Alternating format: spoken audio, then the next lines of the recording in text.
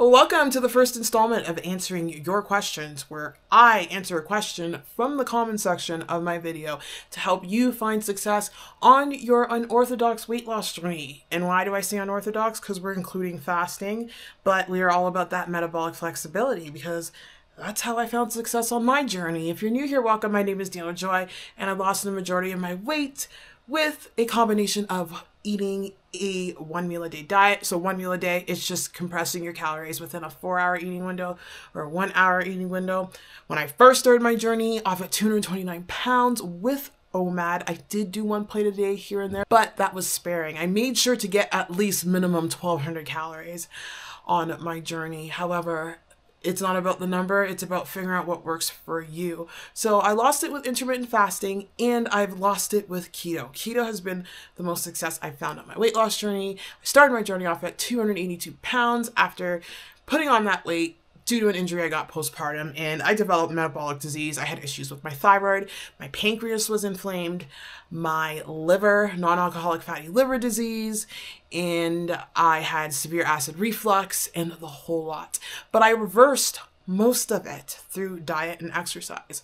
These are reversible things, and stuff I had with my fatty liver, which is actually a sign of insulin resistance. So it's all about the diet. The diet that we're eating is destroying us all.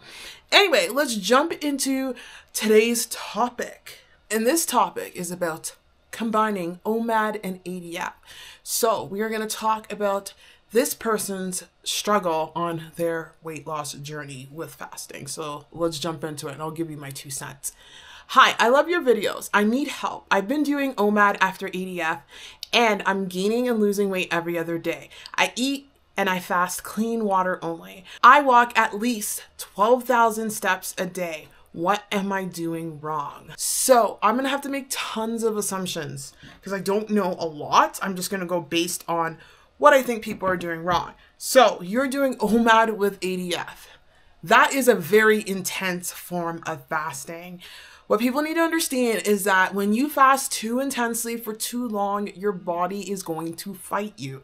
Your body is going to want to retain that weight. It is so important to flip in and out of different styles of fasting. Fasting is a tool. Fasting is not something you depend on strictly for weight loss.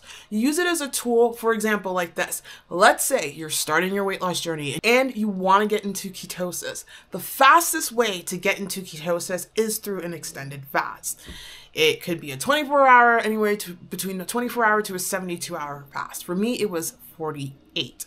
And then you use the piggybacking off that fast to jump into a keto diet or to jump into OMAD. Now, this is something you do when you've been struggling and you're morbidly obese and you have not been finding success. Now, if you've been doing one method of fasting, like ADF and OMAD over and over again, and your body is stuck, you need to switch things up. You need to look at your nutrition. What are you doing?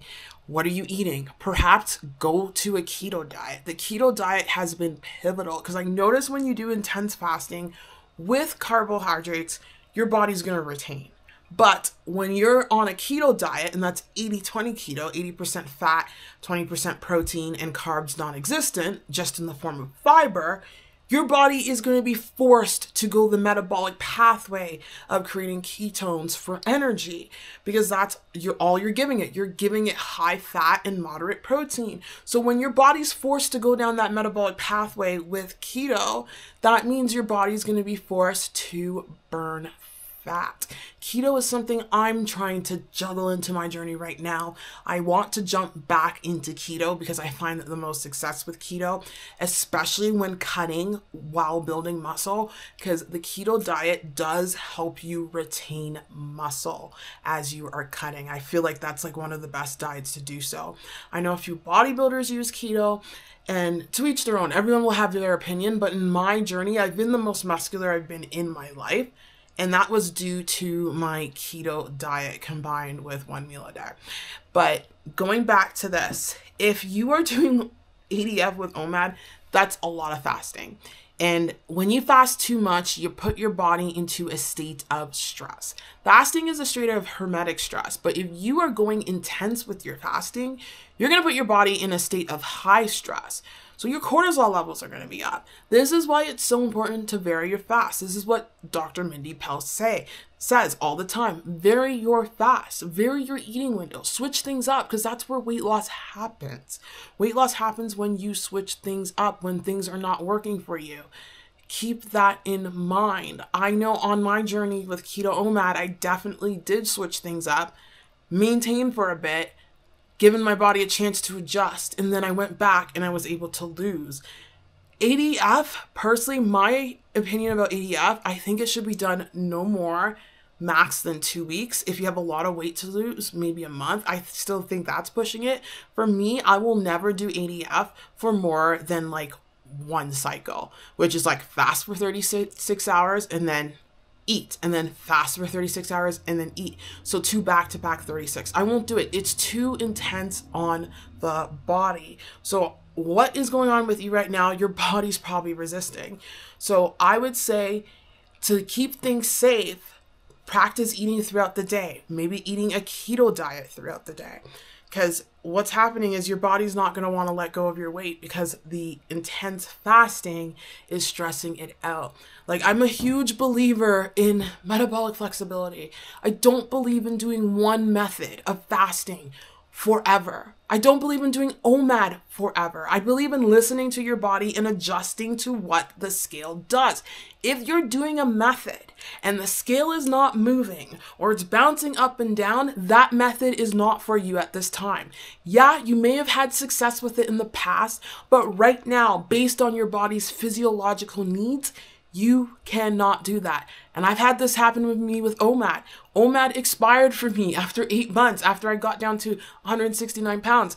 I did, and I continued OMAD thinking it was like the only way. No, it's expired. Now you got to adjust to a new way of doing things. So I would recommend switching up your fasting routine together. If you're not willing to do that, do Keto OMAD. But rest assured, this is my advice. I'm not an expert. I'm not a dietitian. I'm not any of that.